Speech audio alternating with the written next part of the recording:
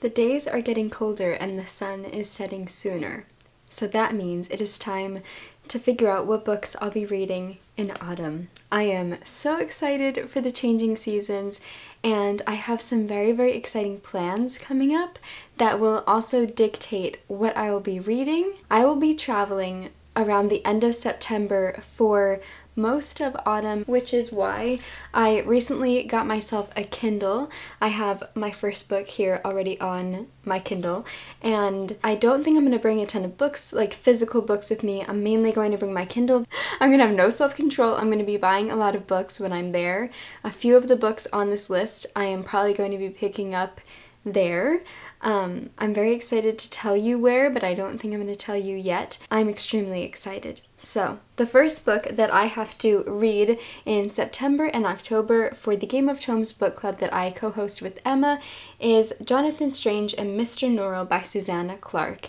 And this is set in England. It is about magicians, and I don't really want to know too much else. Thought that it was the perfect big book to fit the vibe of the autumnal season. After finishing 1Q84, which was...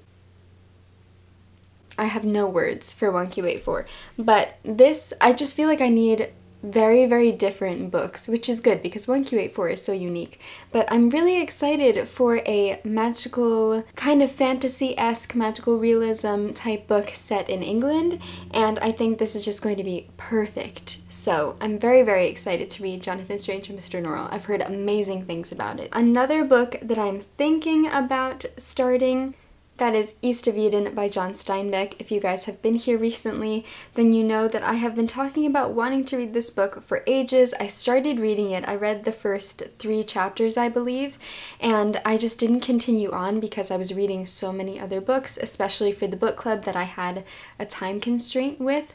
So I prioritized those books and didn't prioritize East of Eden, but I would really, really love to read East of Eden still.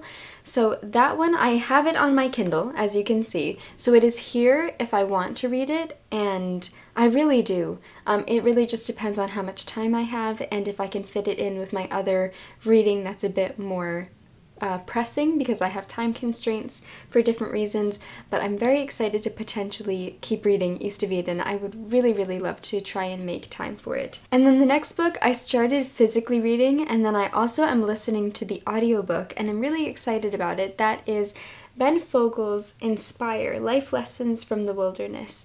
And this is a fantastic book about Ben Fogle's adventures and what his adventures in the wilderness and in the wild taught him about life. I think I'm in the middle of chapter 2, and it's such an interesting perspective on his life and how his experiences just taught him different life lessons. He does narrate the audiobook himself, which I always enjoy, especially when I'm reading nonfiction. The next book I have been reading since 2021, and I am purposefully taking my time with it because it is a beautiful poetry collection by Mary Oliver.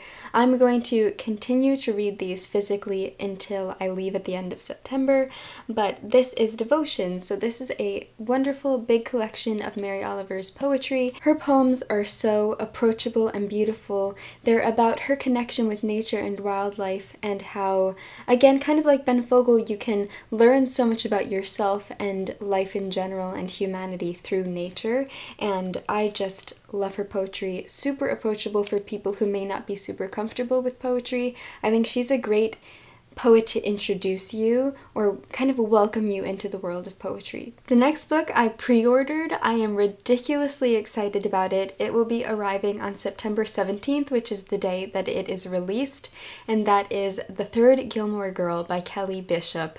I am a ridiculously huge fan of Gilmore Girls. I have been for literally years, and that is probably my all-time favorite show.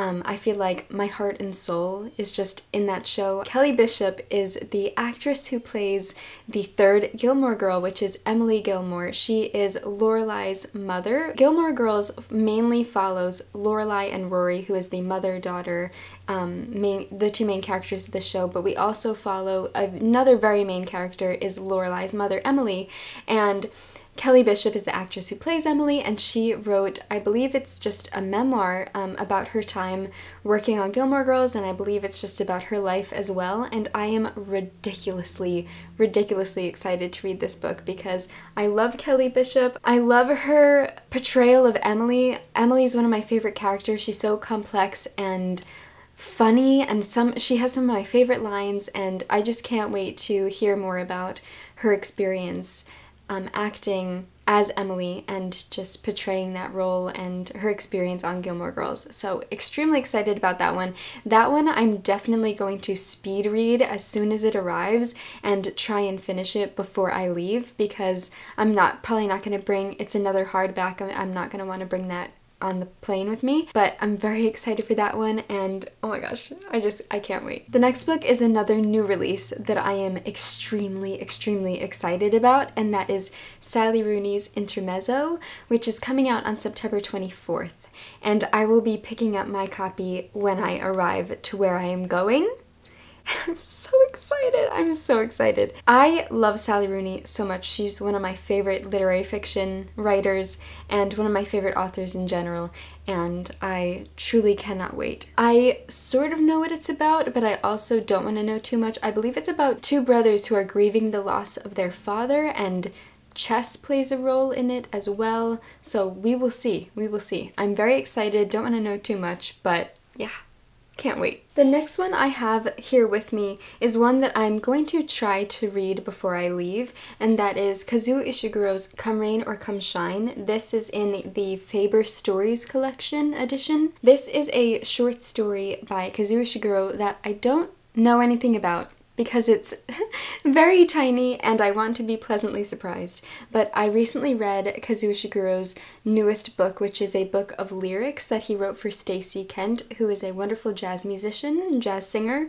And I've been really in the mood to read more Ishiguro, but I don't think I'll have time to read a full novel of his. So I have this short story by him that I would really love to read. Hopefully I'll get to that one before I leave.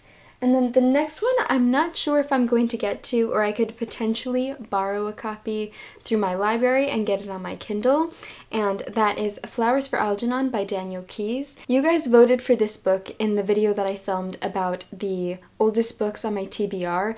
I mentioned, I think, 5 or 6 books that have been on my TBR the longest. This was one of them, and this was the one that had the most votes that I should read.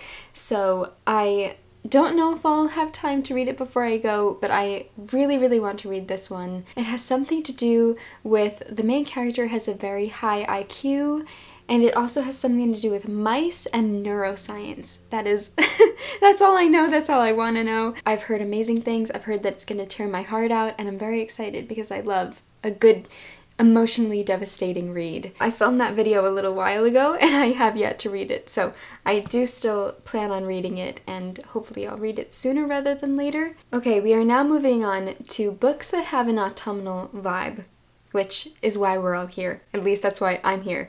The first one is Arthur Conan Doyle's A Study in Scarlet. I have yet to read any Sherlock Holmes books, and I think that that's very shocking. I feel like I should have by now. So this is the first book, I believe, in the Sherlock Holmes series, and that is, of course, A Study in Scarlet.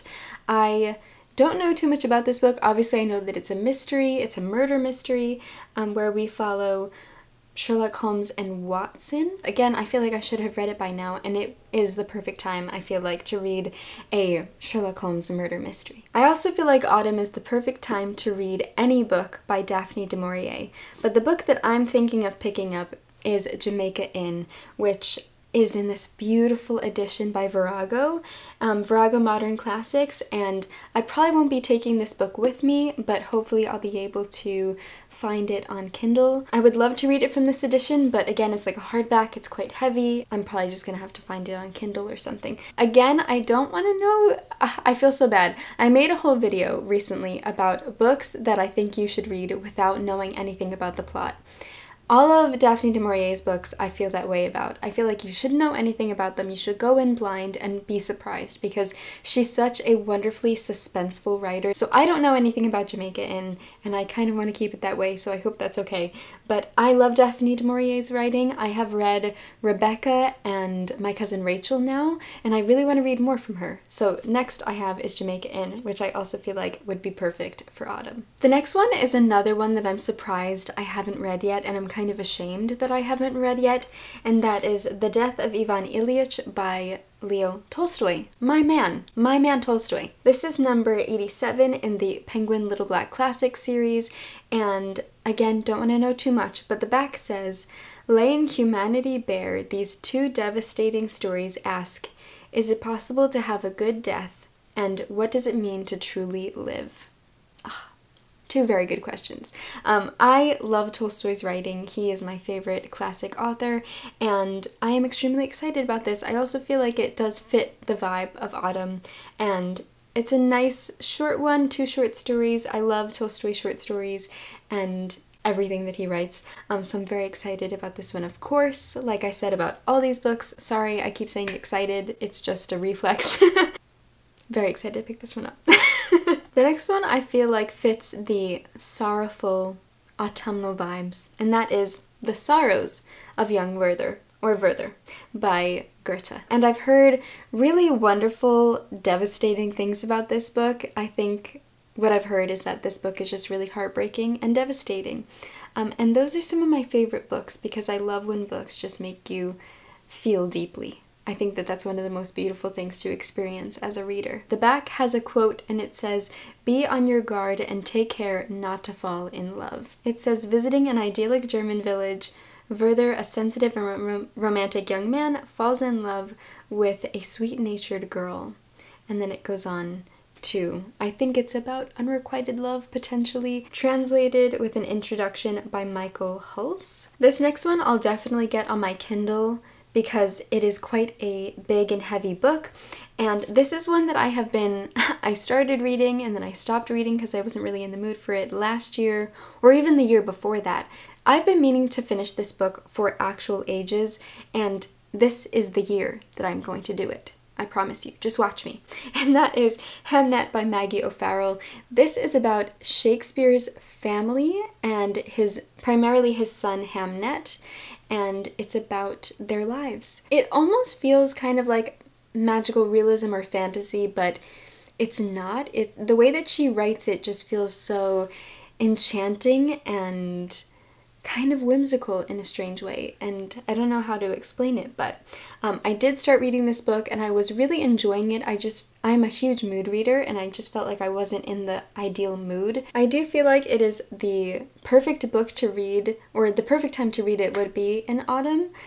Just the atmosphere and the whole tone of the story I think fits autumn very well, and I will force myself to finish this book. The next one is another one that I've been meaning to read for ages, and that is The Bloody Chamber by Angela Carter. This is a beautiful Penguin Deluxe edition, and it has an introduction by Kelly Link. Obviously, The Bloody Chamber. I feel like just you can tell from the title that it will be perfect for autumn. I don't want to know too much about it. Again, I'm sorry guys. But like I said, they do feel very autumnal, fable-esque. Surprisingly enough, I haven't read any Angela Carter before, so that's why I have been really meaning to pick this up for so long. I am very much interested in her work because I've heard incredible things about her writing, and I do think that now, or autumn, is the perfect time to pick up her work. And then the last one I have here is another book that I have been meaning to read for ages. I absolutely love the movie, and that is Howl's Moving Castle by Diana Wynne Jones.